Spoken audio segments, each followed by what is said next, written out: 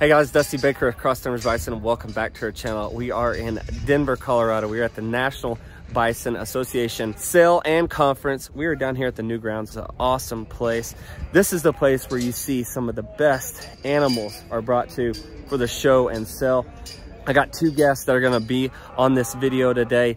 We got Les Kroger from Canada, and then Gerald Parsons, who's been a part of my stuff before, from Oklahoma. They are actually the two judges that judge the animals here at the National Bison Association Sale and Show. They actually judged them a couple days ago. The sale is tomorrow. I'll be showing that to you.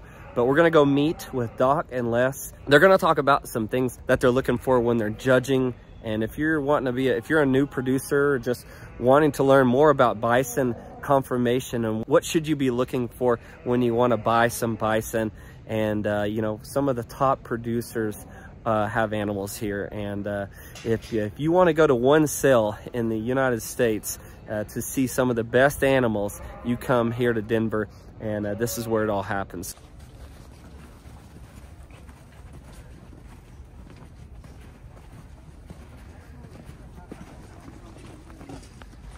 Dr. Gerald Parsons, Stratford, Oklahoma. Les Kroger from Hanley, Saskatchewan. Well, we've got probably around 100 animals that are here for the sale, and Doc and Les are going to talk about some things that if you're interested in raising bison and you're kind of starting from the ground up, you know, where to begin, what to look for whenever you're wanting to raise bison. For me anyway, one of the main goals or the biggest helps when I was starting to come to Denver at the National Stockyards. This is kind of like the premier of the best of the best. You can really get an idea where your herd is, how it fits in, what you may need to do to improve it. There's all kinds of really, really good animals, some of the best animals here at the Nationals. And you may need to add size to your herd. You may make them bigger. If you may want to put more muscling in your herd. Just whatever the deficiencies you have in your herd that you want to do to improve those animals, this is a good place to come because you got a variety of those different things, and you've got the best of those advantages. So it's a good place to work on your herd to come into animals such as these. Les, you wanna? Yeah, it's pretty much that. You're coming here, you're looking at the best animals that all of these producers have on their farms is what they bring to showcase what they've been doing. So, you know, I'm coming in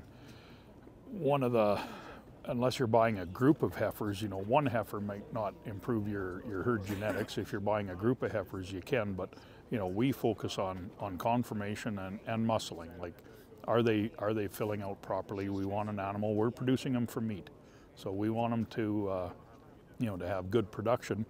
But where I'm at, like, those animals have to travel long distances, so we want to make sure that they're sound, they got good feet and legs underneath them.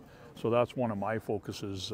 You know, we've seen that so much in our industry that, you know, guys they can hide that, but animals, once they're under stress, you know, they really need good legs and good feet underneath them to travel. So if you're looking to change, you know, some genetics slightly, you know, go to a different style. You can do that with your bulls, and you can keep your same females. You got to start with a good set of females, though, and then build on it from there. And then, are you keeping your heifers for expanding your own breeding herd, or are you bringing in, you know, new genetics with new heifers? The word conformation came up, and I know that can be complex for some people, but to you guys, what is conformation? What are some of the basic things that you are going to look at? I know you talked about feet, Les, and stuff. In the veterinary practice, we do a lot of breeding soundness on bulls, both semen testing and structural correctness. In bison, I've probably rejected more bulls because of structural incorrectness, and they go crippled on their back feet or back legs, than I have for actual semen issues. And so it is an issue that is getting started in the bison herds, and one we need to help correct. We have a group of people, I call them extremists, that tend to want to criticize us for selecting animals with better legs, more muscling, and all these different conformational. They say we're changing bison, but that isn't so. If you go to the wilds, such as Yellowstone or the Woods National Park, those animals are awesome animals, and they've been selected for hundreds of years by the bears and by the wolves and different things there in those herds, because the weak and the crooked-legged ones, or the ones that go in sound real quick, those are easy kills. So that's the first ones that goes. They don't want to attack a big, stout, strong bull. I mean, that just wears them out or gets them killed. So they go after an easy kill. So they're selecting just like we're selecting the same type of animals, but they're just doing it in a different manner. But yet it's okay for them to do it, but we get criticized for it. Yeah, I agree with that 100%. We're not just selecting for size. That's not our main goal. We're seeing some production comes into these shows and sales, and these animals might be over-conditioned too, you know. So I'm looking for an animal that's going to convert the feed types that I have and grow to a finished product as early as I can. But I don't want a cow that's too big either. I can't afford to feed those great big cows. A bison cow won't cycle and rebreed until she's gaining weight. So they need a lot of feed intake for them to get to that point where they're gaining weight. So that's one factor that I look to. So I'm not looking for over big cows. I don't want to make that my focus. So yeah, my main focus is just soundness and good muscling. Yeah. Because and if you're a new producer and just starting, one of the most important things that I was told, probably from one of y'all, is if you're going to get into it, start with good animals. You know, that's so important because that's your foundation. That's right. Yeah, and that's what I said earlier on too.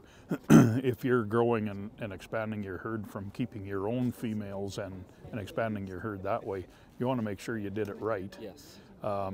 We've seen too many times, and I mean, it's happened to me too. All of a sudden, you've got that one cow that just, you know, her calf is small every year, or her calf has crooked legs. You know, that's a genetic thing that we just have to cull out of our herds. It's hard sometimes. You're taking a production animal out, and you want to replace her, you want to maintain your herd size, but sometimes you just have to do it. Yeah. Well, and the great thing about this sale is if you are coming, it doesn't matter if you've been producing for a long time or if you're just starting, you can come here and there's a selection of, you mentioned it, some of the best animals, and you can kind of pick. And we talked about diversity, genetic diversity, and this is one of the best places to do that. Yes. Is come and purchase some animals here and take them home, and now you've got some diversity in your own herd. One thing that I would add to that, you know, I know that, you know, a lot of these animals have been cared for and had really good, their nutritional diets have been met really well. But with bison, it's hard to hide structural impurities or bad conformation or muscling by over conditioning. Like you can see that through it. It even exaggerates it. It makes it worse. Exaggerate it, yeah. So that's another good thing about the bison, that, you know, it's hard to hide that bad stuff. In '92, when I started being raised up in a farm situation where we showed everything, horses, pigs, cattle. When I started bison, quality was really important to me, and I got laughed at a lot when I would say, hey, you know, what's the breeding on it? Where'd it come from? You know, kind of what's the history on it? And they'd say, do you want to buy a buffalo or not? You know, but no, I didn't. I wanted to buy a good bison that I could be proud of, I could enjoy looking at. So that's kind of what I got started with. So in '95, I made my first trip to Denver. I had a goal of buying the Grand Champion bull, and thank the good Lord I was able to do that. And I took that bull home, in 2 years using that bull, I cut my feeding program down 1 year. Instead of going all the way to 30 months to get to a 1,000-pound animal, I was doing it in 18.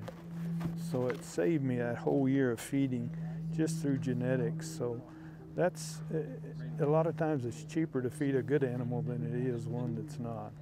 So. And I think with that too, when I started, I didn't have the fortune of having a vet medicine background and some of that other knowledge of, you know, a lot of livestock knowledge. I grew up on a dairy farm, not beef production or anything, so our focus was dairy.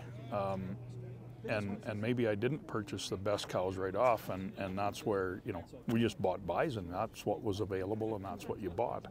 And sometimes when you do that, it can take you a long time to get out of that situation where, when, you know, you get a guy like Gerald or some of these producers that have been in it a long time and are willing to share their knowledge, help the new guy coming out. I can't express how important that is. Go look around, and it doesn't matter if you're starting with your facilities right through to the animals that you're buying.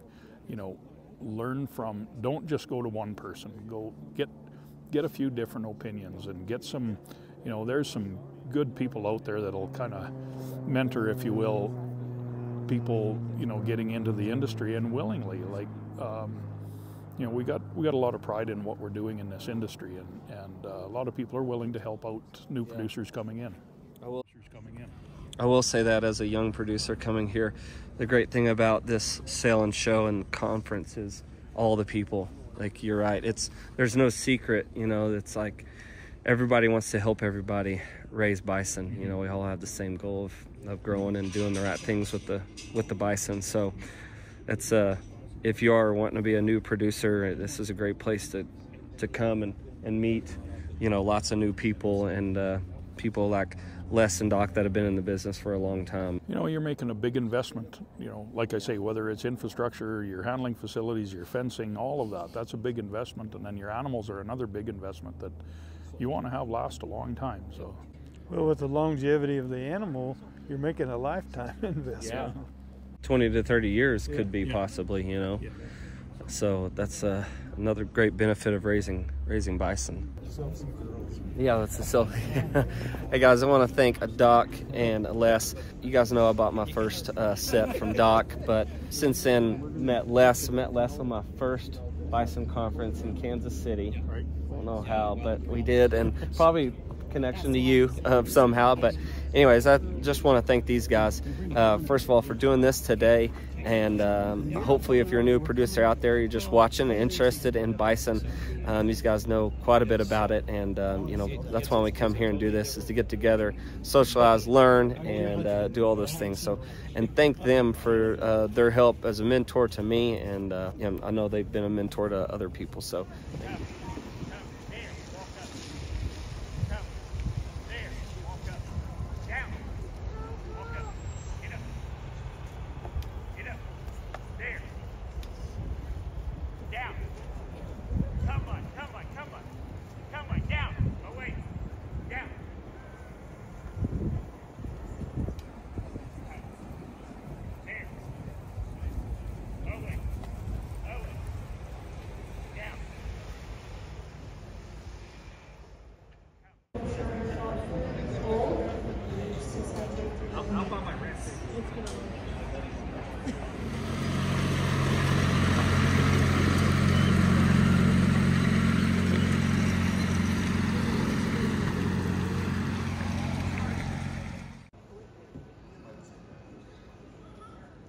All right, guys, the sale is about to start. Got my catalog here. We're gonna go in here and see these awesome animals, and I'm excited to see where the prices are and whatnot, but we are, maybe we'll buy some bison. We'll see, I don't know. There's a lot of awesome animals here, a lot of good producers that I'd like to have some of their bison someday.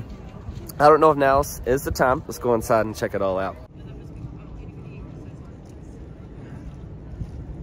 First and second jump from the same place. So this looks to be lot number 10.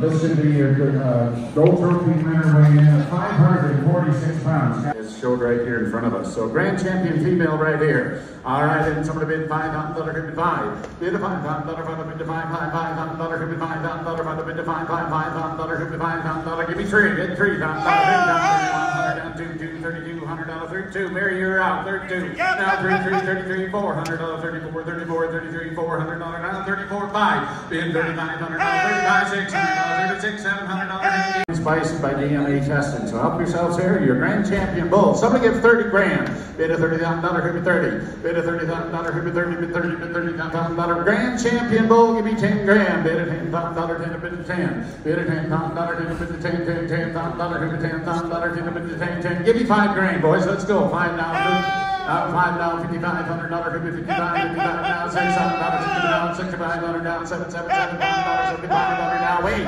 bid an $80,000, $8,500, $85, $9,000, down, $10,500, $11,000, $11,000, bid $5 now, $11,000, bid $11,000, $5 now, $11,000, bid $11,000. Yes, sir.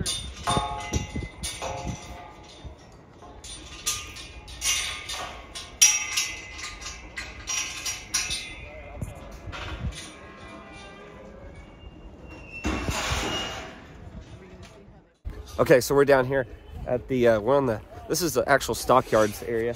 So here's the sale facility back here behind me. I just came back here to check out the animals and kind of show you a little bit about them working them. The Buffalo Arrows are down here and they've been working these bison all week. These Buffalo Arrows have been here since like Monday or something like that. And as people start to bring in these animals to sell, the Buffalo Arrows work and sort them out. They actually take care of the animals during the week, feed and water them, and then on the day of the sale, run them through the arena. And then after they go through the arena and they're sold to their new owner, they're sorted in certain pens so that they can load out for the sale.